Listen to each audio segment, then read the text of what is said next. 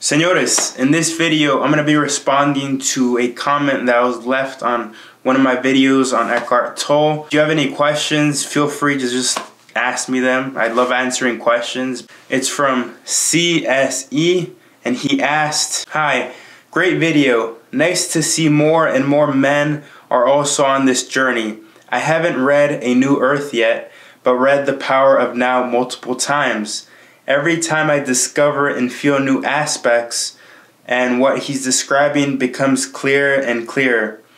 What I'm still trying to understand is how this all ties with the concept of masculinity, being the protector and demanding respect, etc.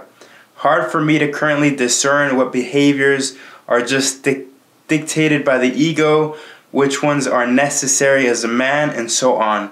Of course, one could say, just don't react to anything and ignore it, but that also seems like an easy way out, and sometimes I think a response is necessary. Maybe I have given you an idea for a future video. Thanks."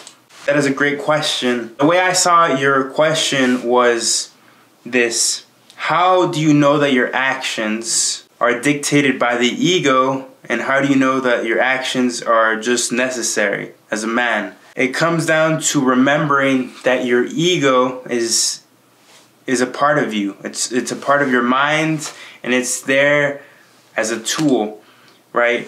The ego is only bad when it overpowers you, when it has a negative influence on you.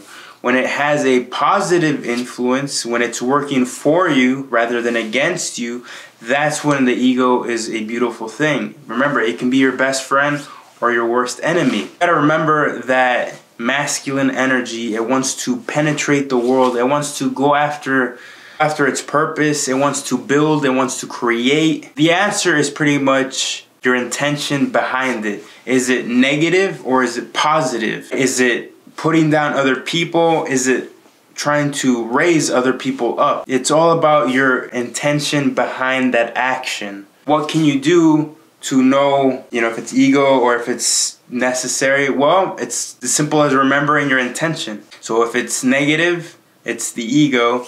If it's positive, it's still the ego, right?